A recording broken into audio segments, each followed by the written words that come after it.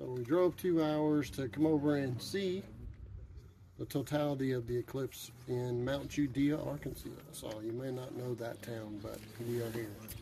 Here we are to see the unusual eclipse once every 20 years.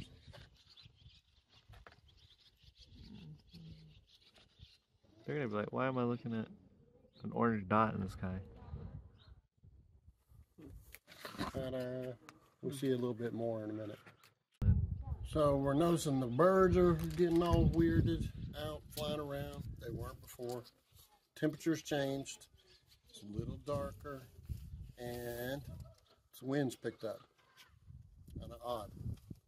But now we have very, very close to the eclipse. Kind of interesting. Here it comes. There we go. We're there. There you guys go. Wow. Wow.